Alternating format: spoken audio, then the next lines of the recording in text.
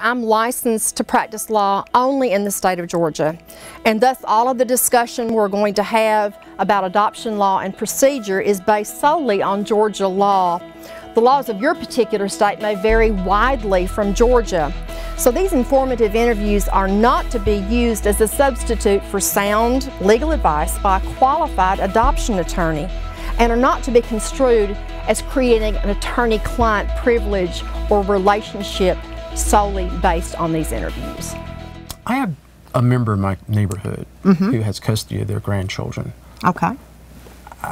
Where do they go from there? How do they begin the adoption process? First, there must have been no child support paid on behalf of the children or the child.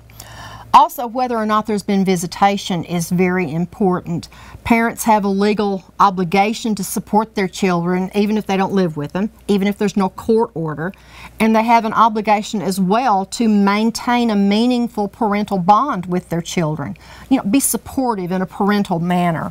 The opioid crisis and the high numbers of meth addiction, they have resulted in grandparents and relatives all over the state assuming the role of caregiver to these children, and they thought they were done long after their own children were raised. Well, there's no father on the birth certificate, so how do they worry about the father's rights? Well, I guarantee you there was a father. There was somebody there. Okay.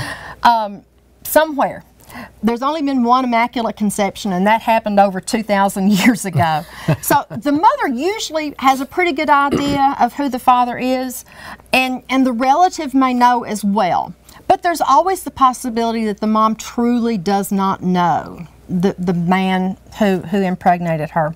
But even if no man is identified as a possible biological father, his rights still must be terminated with the adoption. So in the event that the birth mother may still be married, is there some rights to be worried about still? Yes, and as a matter of fact, that happens more than one would think. I've had birth moms that have been married but have been separated for 19 years, and nobody bothered to get a divorce. So in the state of Georgia, her husband, her legal husband, is considered the legal father of the child, which makes for some very interesting conversations, as you can imagine, when I reach out to the gentleman. Their rights must be surrendered or terminated before the adoption could be finalized. So how long does it take to finalize an adoption like this? Well, as you can imagine, every adoption is different, and it depends on the judicial circuit you live in, because some counties are in a multi-county judicial circuit, and that judge only comes to that county once every month or so. It also depends on whether or not a biological father or a legal father must have their rights terminated, but they've got to be served. They have to be served with legal service, either by the sheriff or by legal notice in the newspaper. Now, I really prefer personal service by the sheriff, so we have to accomplish those things before we can actually terminate their rights and finalize. Well, what are the attorney's fees for this type of adoption? Well, again, it varies. And it varies with the complexity of the case. It varies on how much I have to chase down the biological father or the mother.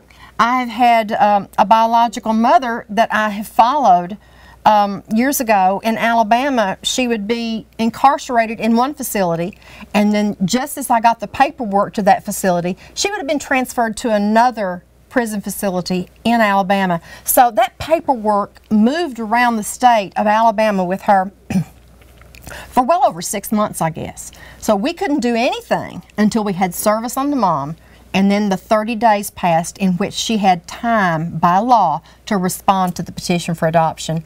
So it depends on the complexity of the case and how much time I spent on it.